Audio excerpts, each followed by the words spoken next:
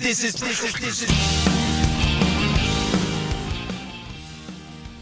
What's up, you guys? Welcome to a brand new episode of my podcast. I'm your host, Mike Herrera. Great to be here.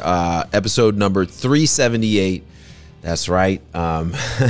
So in case you had a bad day, I want to make your day feel a little bit better. Maybe it won't help. Maybe it will. I'm going to try. So today I took the kids to the studio here, and they get to play video games. They get to play on the drums if they want to. They get to really just kind of do whatever we want. You know, we played hide and go seek. And when I came over, I brought my backpack and I put this water bottle in my backpack full, and I put it in the back of my car, and off we went. And then I left it in the back of my car, and we did our whole thing. I took them back to the house when we were done, and then finally I came back here to actually, start my work day, and I'm like, let me grab my water bottle. And so I pull it out. I'm like, it's very, very, very light. If you're watching on YouTube, you can see the water bottle and you can see me holding it, but it's very light. I'm like, oh no, like that meme, that video meme. Oh no. And sure enough, all the water had leaked out of my water bottle, into my backpack.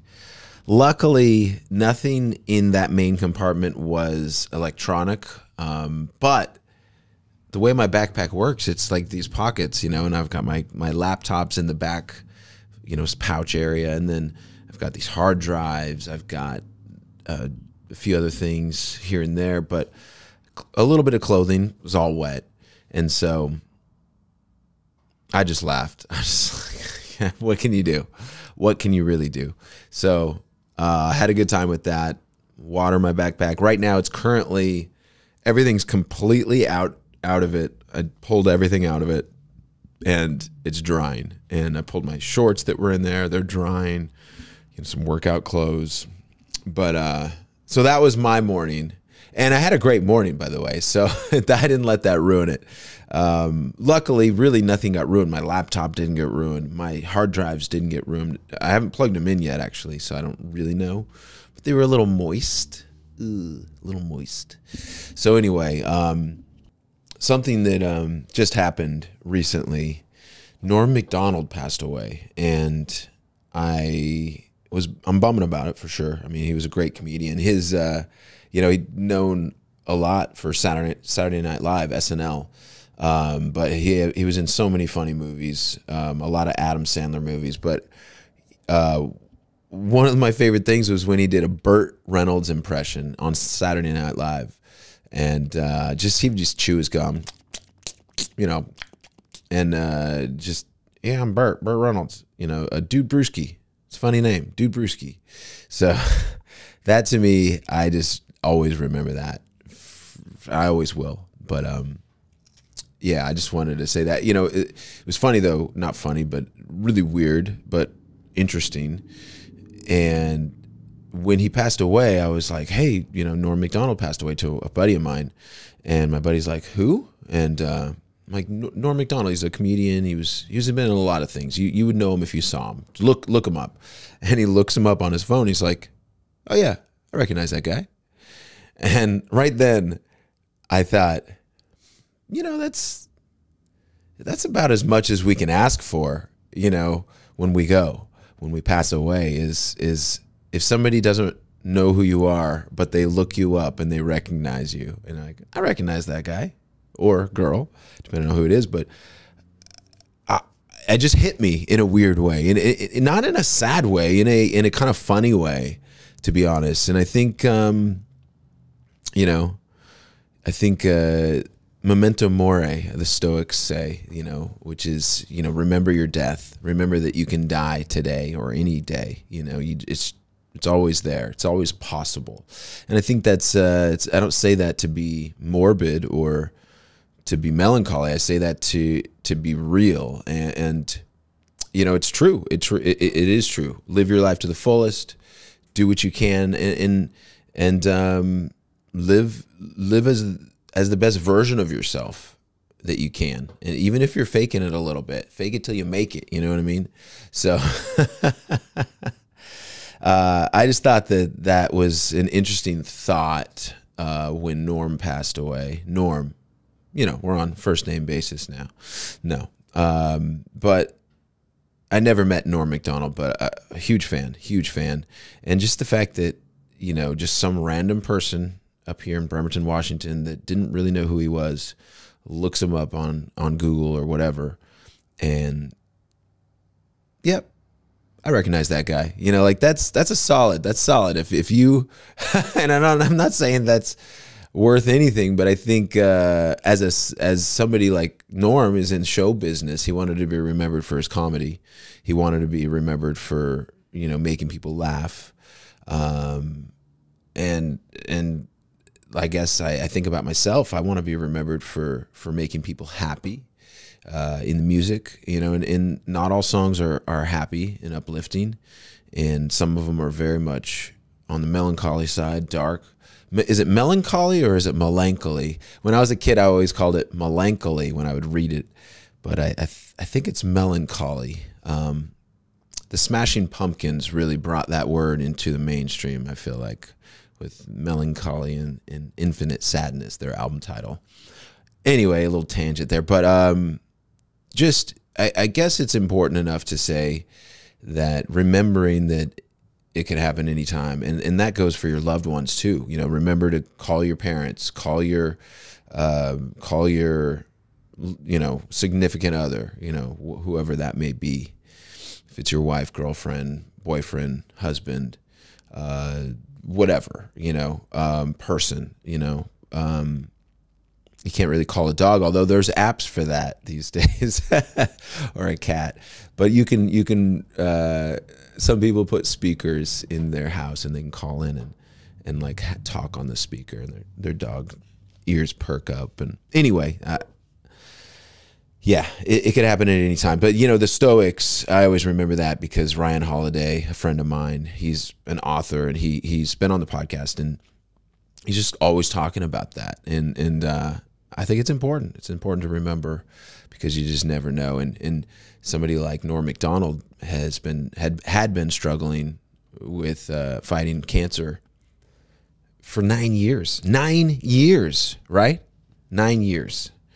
That's just insane to me that nobody really knew, and that's a lesson for us all. I think, you know, people just down the street that we haven't talked to in a while could be going through really crazy things, you know, and social media isn't a good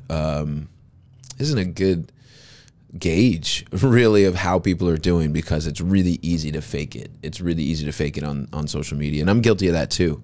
I only post the fun moments, and at the same time I go back to it because it's like I feel like my part of my job as a songwriter and as a guy that's in a band playing music as a performer, I want to, it's not always to uplift people. Sometimes it's just to like to grab people and to make them think about something. So it's not always about just happy, good feelings all the time.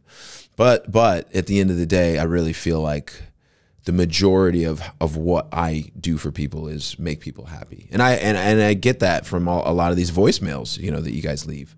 So we're gonna listen to some voicemails, and before we get to that, I wanted to read Yuri's little story about Move to Bremerton, because we just released last week, I think it was, we released Move to Bremerton on YouTube. So if you haven't already followed MXPX on our YouTube channel, please go and subscribe to the MXPX YouTube, and mine, by the way. Mine's Mike Herrera Video, and I think MXPX is just MXPX. But you can find it pretty easily, and subscribe to us. It really helps us out immensely. Of course, go to mxpx.com, see what we've been up to, check out our merch and all that. But yeah, we release every Monday. We release a new song on YouTube, and the last one was Move to Bremerton. I don't know what it's going to be this week when this podcast comes out, but it'll be something else. It'll be something good. But yeah, so Yuri wrote up a little blurb for us, and it actually was like, I don't even remember that when I wrote it. So let me just read it and then I'll comment on it. Here's Yuri. Move to Bremerton. I vividly remember the first time Mike played Move to Bremerton for us. We were in Dothan, Alabama, waiting for the venue to open so we could load in our gear. He grabbed his acoustic guitar, sat down in the back of the trailer and said, "Hey, check out this new song I wrote." We loved it from the first listen. It perfectly captured what we were feeling at that moment. He had figured out the formula for long-distance love. Move to Bremerton. End quote. That's Yuri. And I didn't remember that moment in Dothan, Alabama, but I have like a hazy, fuzzy memory of it now that he, jogged my memory, but I still don't really remember that moment. What I remember about Move to Bremerton was when I had the idea for the song, and that's my story. If I was to write up my story for our YouTube video, it would be, I might have even wrote something else, but I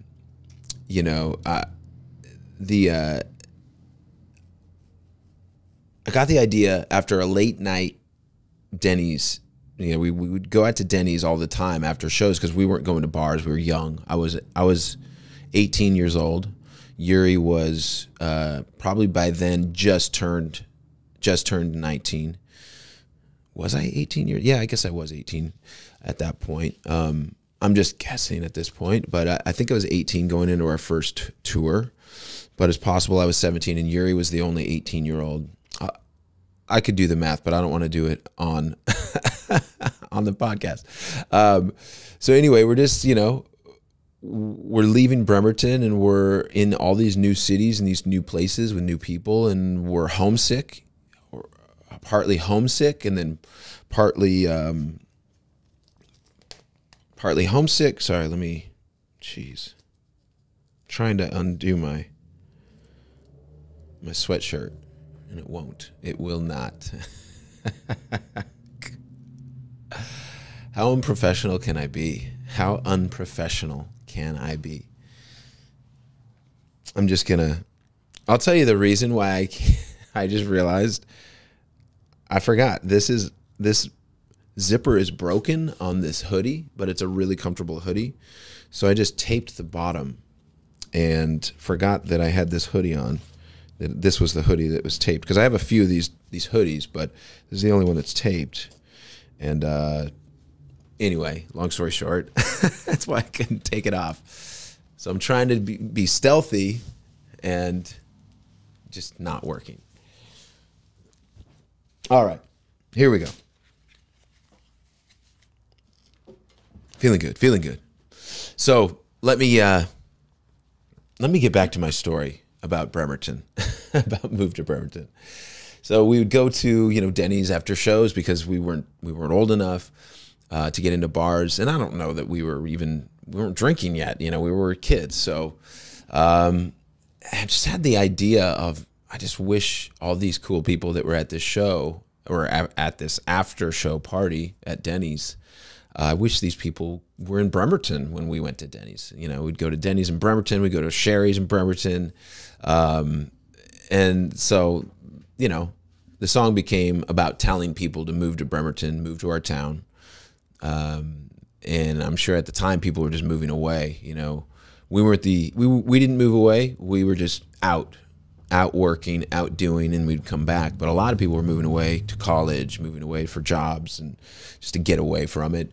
Fast forward, we played the song all over the world for so many years, and that's no longer the case. Now MXPX holds a key to the city of Bremerton, and that's our hometown, and it's where we've always repped MXPX from, even when we went to high school in Silverdale, Washington. My address, where I was born, not that being born somewhere matters, but I was born in the city of Bremerton. The first place I lived was in the city of Bremerton.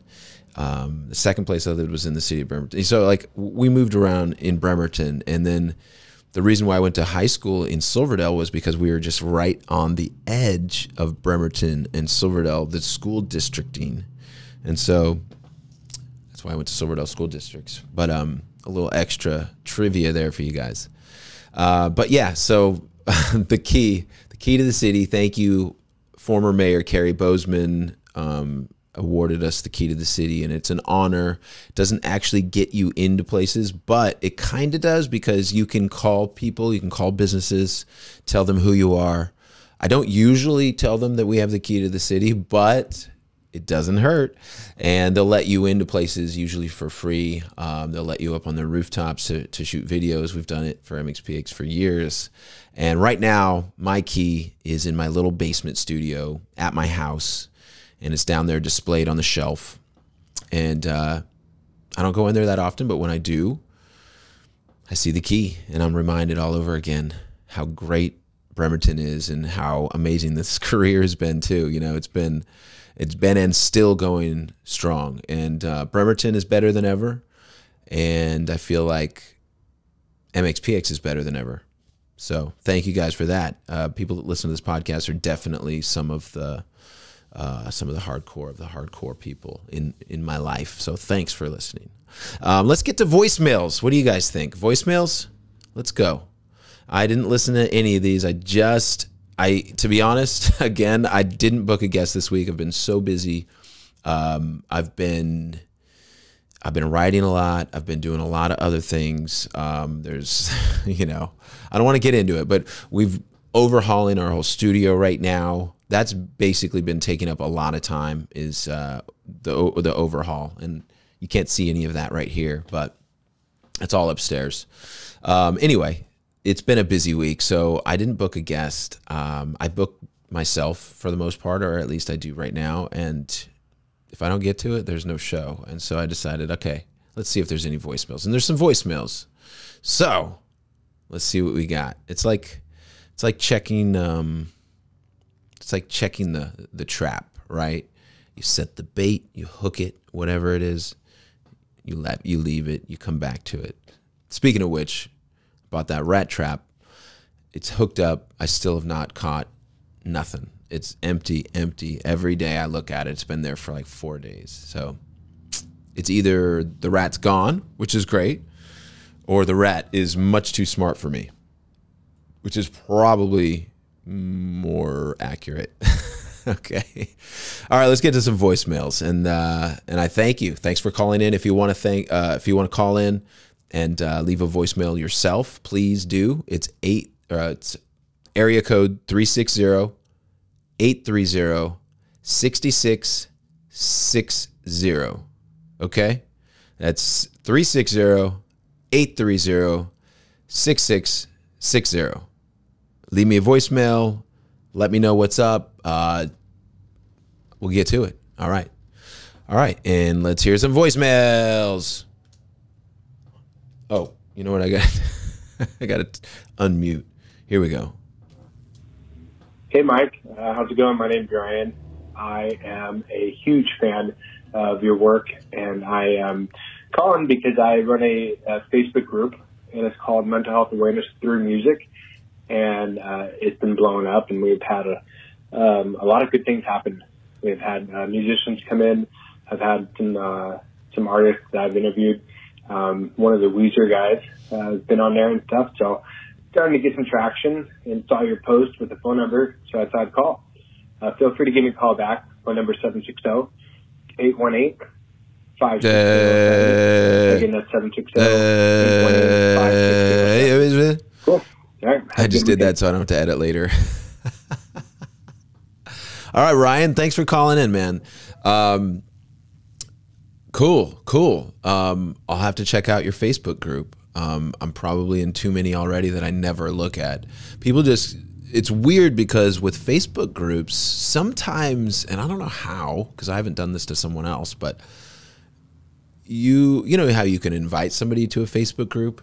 Well, you can also just add somebody into a Facebook group, or at least you used to be able to do that. And so like most of the Facebook groups that I'm part of, I did not join. I just somehow became part of this Facebook group. And it might have been before I understood what Facebook groups were or something, and I clicked on a thing that I didn't know about, but I don't think so. I think I can figure out Facebook. So that being said, Ryan, very cool. I'm not I guess you didn't have a question. You were just kind of letting us all know. Maybe we should check out your Facebook group. Mental awareness is always great. I think that's something that, and I've talked about this on the podcast a lot. This podcast is my mental, it's part of my mental health exercise, like positive mental health exercise. Like, it's not the same as like doing talk therapy with an actual therapist, but it's very similar because you get to talk out your ideas, you get to talk out your feelings, and I think that's so beneficial. And it may come in other forms or subconscious forms of happiness or just not feeling as anxious. But like, I haven't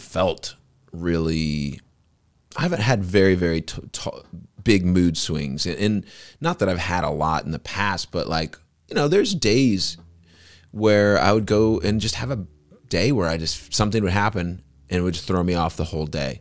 And yesterday something happened. I don't want to talk about exactly what, but it was, you know, somebody couldn't do something that we had planned on doing, and then I was just like really bummed about it. And then I was just like, you know what? It's fine. Everything's, you know, it's good. And I think in the past I would let that get to me all day, but these days I'll do something like recognize how I'm feeling, and then I'll get into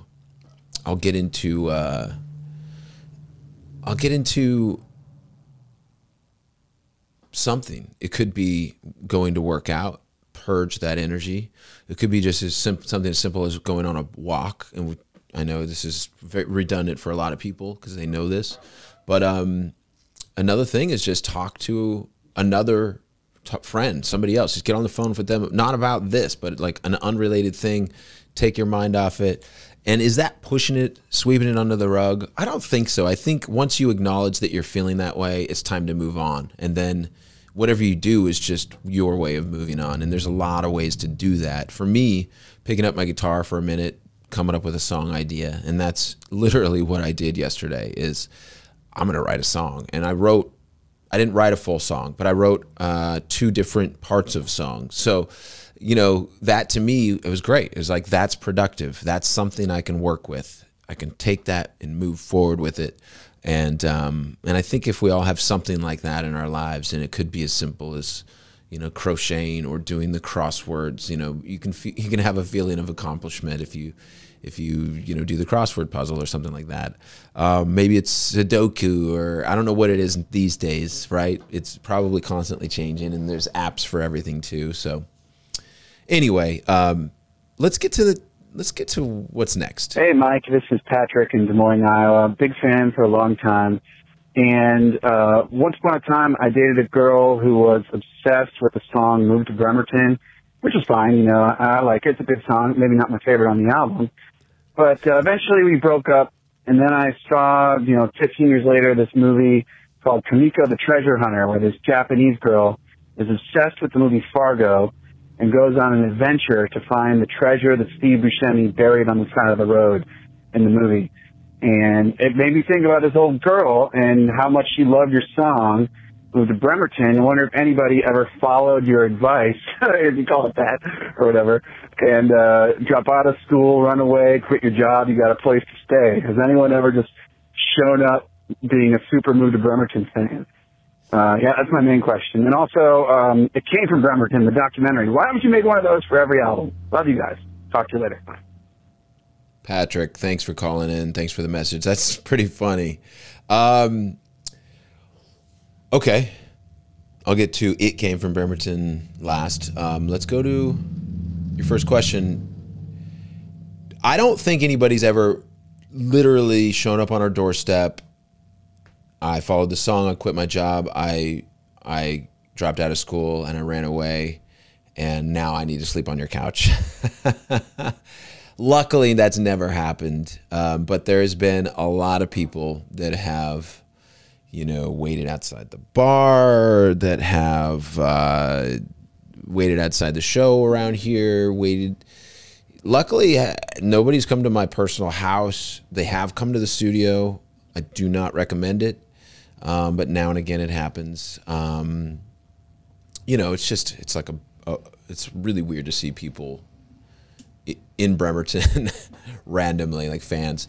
Although, if somebody sees me on the street or whatever and they want to say hi, I don't mind that. Like, I see people on the ferry, I see people in the airports, on the streets, even in Seattle. So Bremerton, Seattle, all over, whatever city I'm in, there's plenty of times where people will say hi, and that's great. So I don't mean that at all. I just mean, like, if I'm just kind of like literally just lost in my day, going about my day, doing my thing, it's sometimes really, it's like, whoa, it's startling to have people just show up. So yeah, luckily nobody's just shown up and said, hey, I need a place to stay. I always say that's Tom's couch that's available, and we will feed you Silver City beer, and good luck. But yeah, lots of people have moved to Bremerton over the years.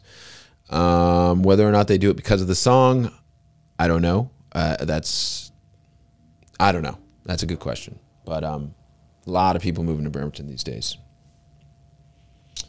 Let's get to the next one. Oh, wait.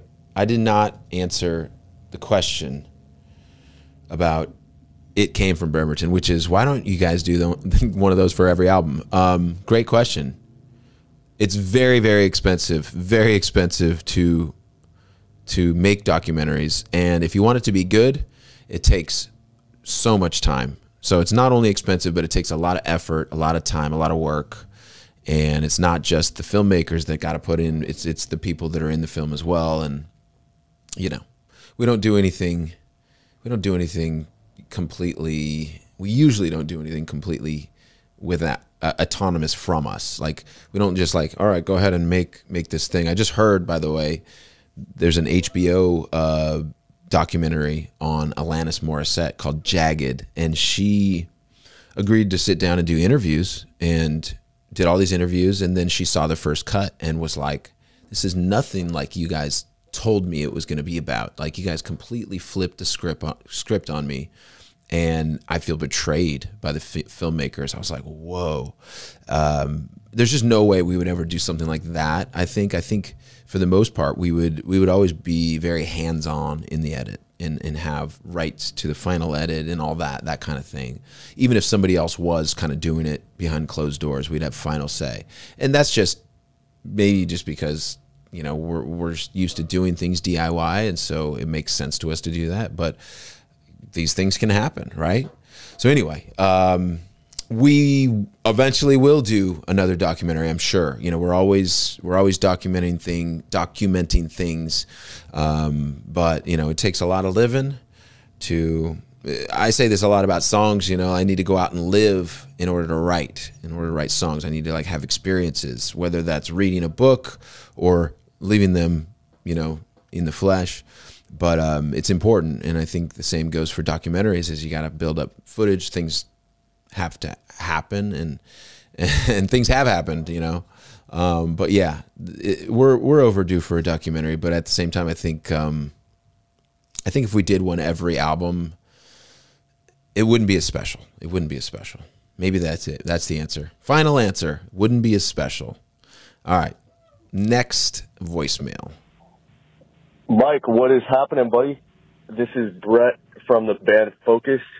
And if you remember, we're the first two bands on Tooth and Nail. I played guitar, and my question was, what was your favorite memory from some of the early shows we did, like Cornerstone, 94, 95, Tom Fest, and that era? And, you know, what were your favorite takeaways from that period, knowing that we kind of pioneered straight edge hardcore punk, you know, all that kind of good stuff. And my number is 8. I won't put his number up there. 800-290. Sorry. All right, that's it, dude. Thanks for calling in, Brett. Focused, man. They were on Tooth and Nail when we signed to Tooth and Nail. So they were literally, I think, the second band to sign to Tooth and Nail Records, and they had a great record. It was called Bowed. I think it was called Bow, B-O-W. Really great record. And what I remember is our first tour, 1995, 2 days after we graduated high school. We left for our first tour, and one day after we graduated, like literally the next day after we graduated, we shot the video for Want-Ad. We've told this story many times. This is in some of these documentaries, actually. But the thing that sticks out in my brain is just going down to California. 2 days later, we shot Punk Rock Show, and we stayed at the singer's house, the singer of Focus, Tim Mann. So Brett's buddy. We stayed at his house, or at his apartment. It wasn't a house. And that's where Yuri Wakes Up Screaming came from. We were in LBC, sleeping on the floor, and Yuri's just screaming Muppets and bloody murder and all this craziness. And so there's so many memories leading up to those shows. And we played a show. We actually didn't play a show. We went and saw Focused play a show the night before our show. So it was probably like the day of shooting Punk Rock Show, the video, like that night we went out and saw them play. And it was like a tiny little place, like a tiny little place. And it was packed, of course. But that was really fun. And then he's asking about Tom Fest, Cornerstone. I mean, man, those were the heydays for bands like Focused, and there was this other band that sounded like Helmet. I can't remember the name of them. Man, I'm so sorry. Definitely not around anymore. But they were the first band to get signed to Tooth and Nail. Let me just look this up. This isn't going to come up. It's going to be like, what? First band on Tooth and Nail Records. Let's see if it comes up. Wish for Eden. Yes, that's the band. Wish for Eden. They were heavy, and they sounded like Helmet, kind of like they did drop D tuning. So like it was kind of clear that in those days Brandon Ebel was he was trying to find like, you know, he was trying to find bands he liked. He liked hardcore, he liked punk, you know, he liked alternative, he liked grunge. So I think he was just, okay, I like them, and they're like kind of like Helmet. Cool, I like that, you know.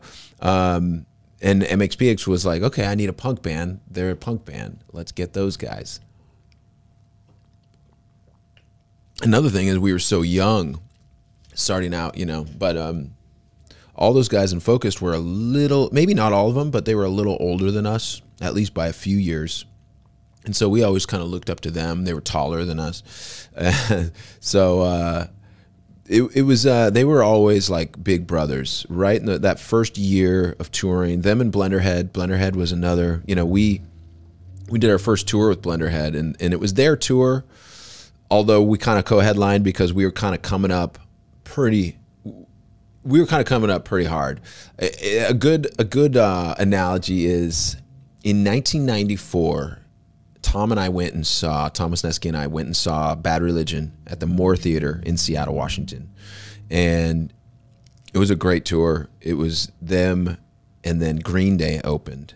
And I think there might have been one band, there might have been an opener as well, but Green Day was the main support. And I, of course, was a fan of Green Day. I'd known about them, but I had no idea how good live they were. And so when they went on stage, they blew Bad Religion off the stage because they were such an energetic live band. This is before Dookie came out, so we just had their 9,000 Slappy Hours record or whatever it was. And then in Longview as well. Longview? No, not Longview. Whatever I don't know the name of the records. Kerplunk. That's it, Kerplunk. So yeah, those two records were the two records that we had, and so a lot of people were seeing them for the first time, but they just blew away Bad Religion, and Bad Religion still sounded great, played great, nothing wrong with them, amazing, but just a different stage show. At one point, you know, I remember Greg Graffin when we toured with them. If the lights went down and he was tired, he would sit down on the drum riser. He would sit down and be singing. And then when the lights came back up, he'd stand up. So We're like, what? Really? Come on, man. And this is like 15 years ago that he was doing this. So anyway, I love Bad Religion. They sounded amazing. Eddie Vedder walked through the crowd and got up on stage and just jumped on stage with them and was singing like Suffer or whatever. I don't know which song it was, but I thought that was pretty cool too. So all in all, it was a great show. And so back to the parallel, I feel like MXPX, even though it wasn't our tour, we were kind of co-headlining, if that wasn't even really a thing back in those days, but we were coming up so strong that it was kind of like that. Like we were just really blowing people away. And man, those early days were fun. And Focused was, probably still is, one of my favorite hardcore bands. I haven't listened to their music in a long time. I'll have to check it out again. But I wonder if it holds up. I wonder. I mean, to be honest, it holds up as good as my first album, Poking at You. You know, that's some people love that album, and I don't hate that album. It's just, it's rough around the edges. It's rough. I mean, there's a lot of editing that could have been done. Just straight up, okay, we don't need this part again. You've played that 3 times. It doesn't need to be played 4 times. Things like that. So yeah, but Cornerstone and Tom Fest, those were always fun festivals. We had our ups and downs with those too, you know, always controversial. Just, you know, what I kind of realized was, if you're just yourself, sometimes that can be controversial. So if you don't go along with what everybody says at all times, whoa, you're very rebellious. But I think we got a rep of being rebellious for ridiculous reasons back in those days. But hey, it's only helped us out over the years, right? You know what they say about press? There's no such thing as bad press. All press is good press. Let's get to the next one.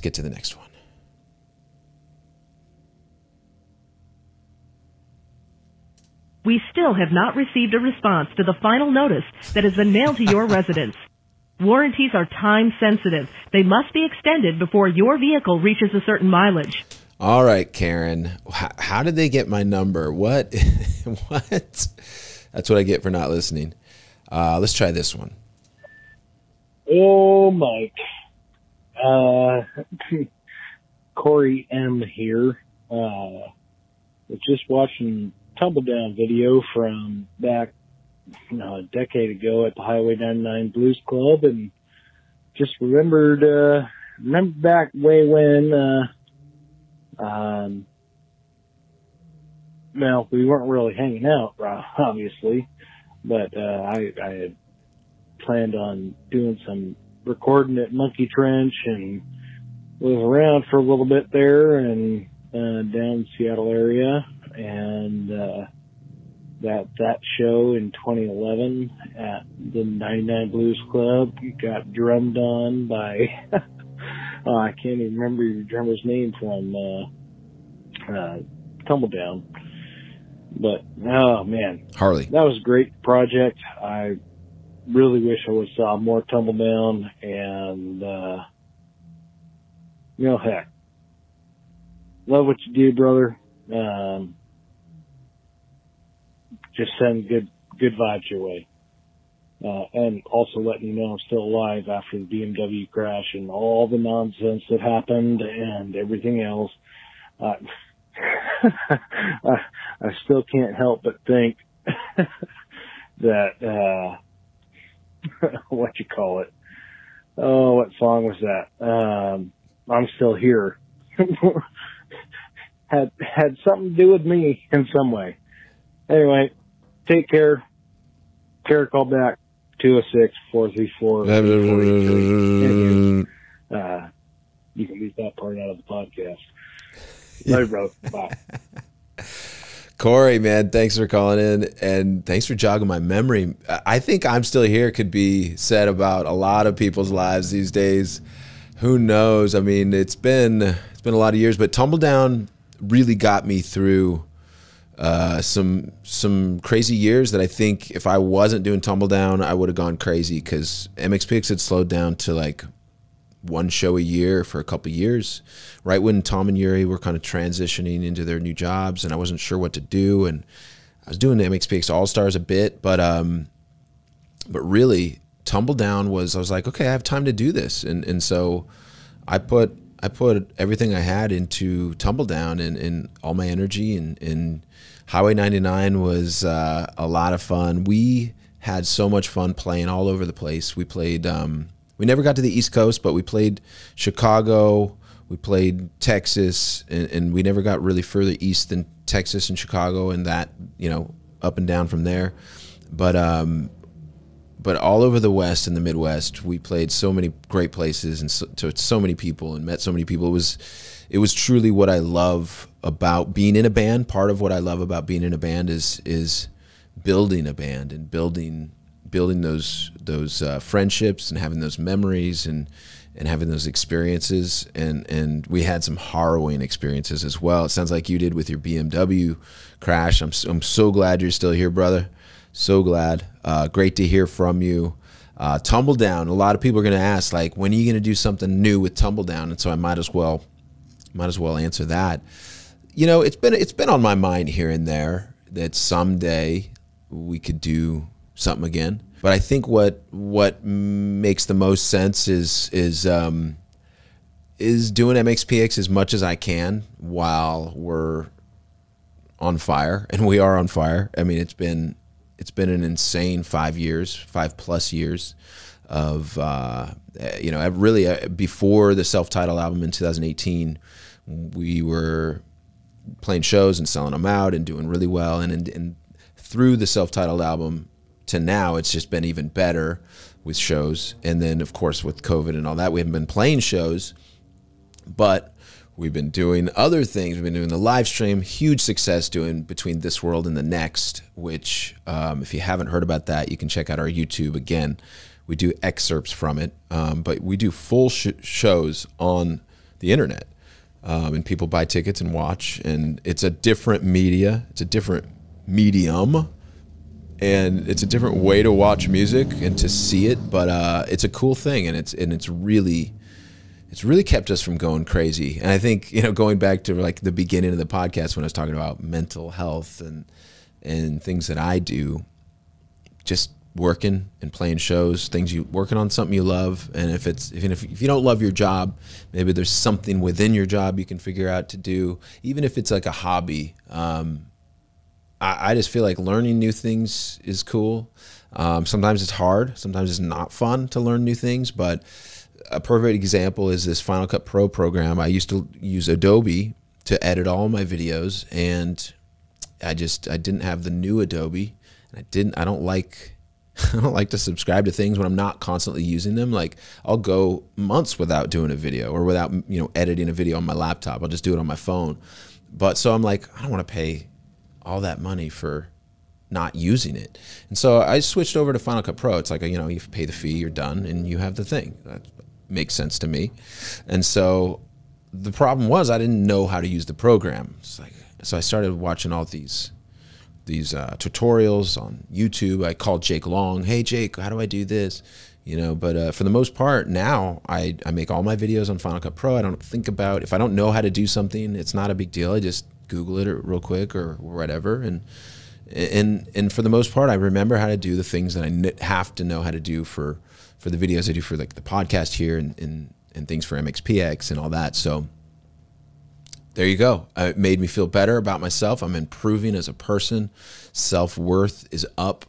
And I know that a lot of people struggle with self-worth. You know, you don't feel like you're good enough, you're pretty enough, you're smart enough. And I feel like that's me every day in some ways. It's all of us every day in some ways. And so just do a little bit of things, give yourself a break, forgive yourself, and just move on, move forward. That's it. I think that's a great place to, I guess we can do one more. Let's do one more. Hey, Mike, Eric Fisher here, the exceedingly tall guy that stopped by and shit a couple months ago with my son. I talked to you about the Forever Forward experience, the sustainable chain of kindness project that I was working on, and I asked about sending you a card in the future. and I'm getting close to launching the program itself. But the one thing I'm running into a difficult time with is the funding part of it. And I'm not asking for money, so don't be put off right away.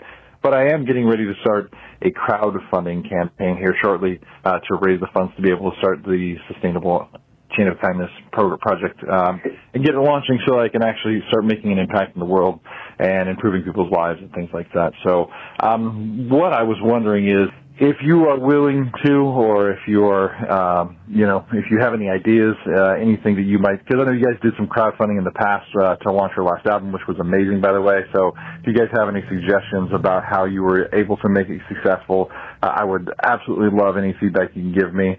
You can check me out at Forever Forward Experience on YouTube, but I usually hit Instagram. That's usually where I do most of my stuff, Forever Forward Experience on Instagram.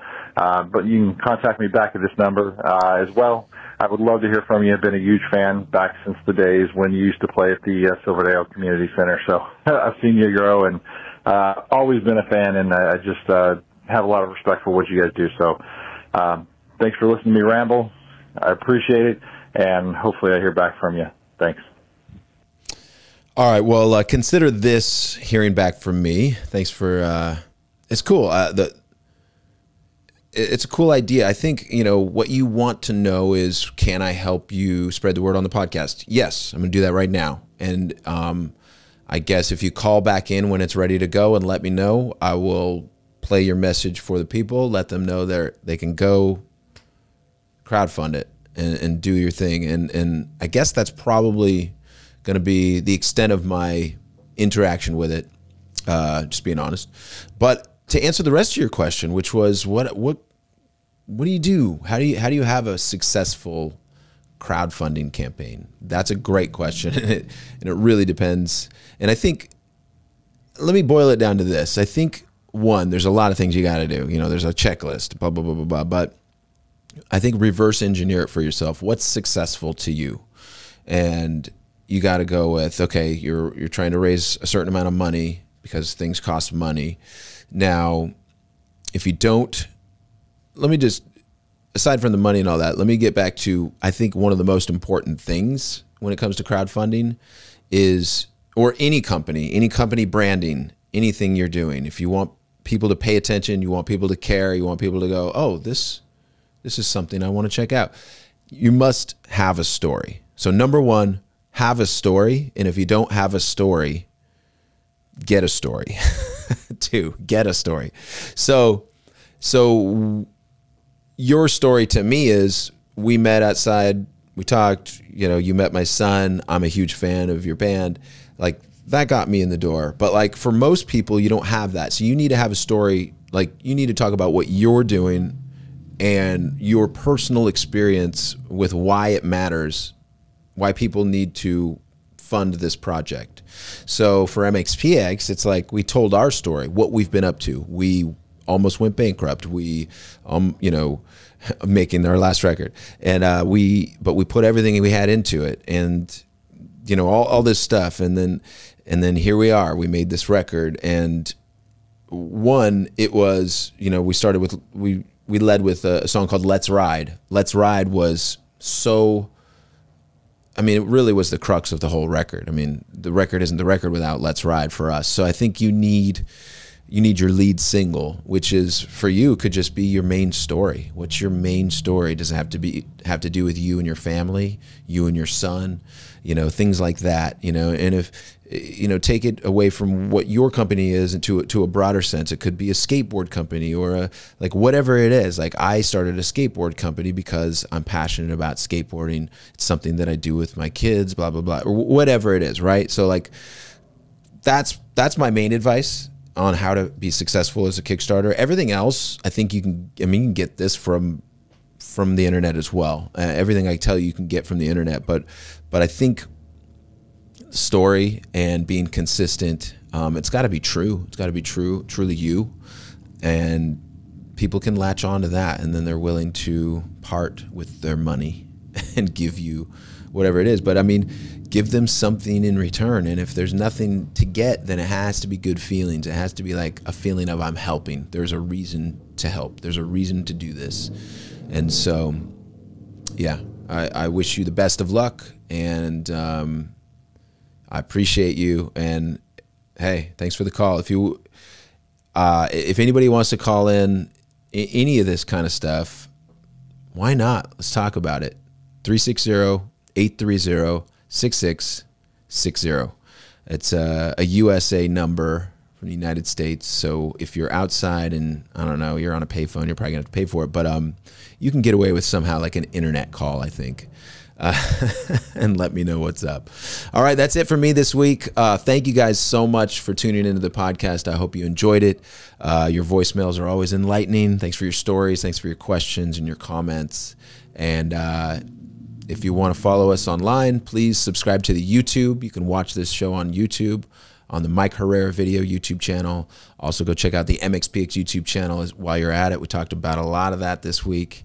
And MXPX.com is the place to support us, and the socials. Follow MXPXPX on Instagram, MXPX on Twitter, and Mike Herrera podcast on Instagram, Mike Herrera pod on Twitter. Real quick before we go, shout out to my producer, editor, all things. He's an encourager, Bob McKnight. He's out on the East Coast, so our schedules don't always line up. We don't talk that much, but we're going to make it happen. I'm going to show him how I edit all these videos, and then maybe he'll be a video editor as well. He's done a few things for me, actually. He's done all right. You know what I really need? I need like a guest booker. That's what I need, because I got friends. I'll be like, here, call this person. I think they want to do it, but I just don't. Bob? All right, you guys. Peace.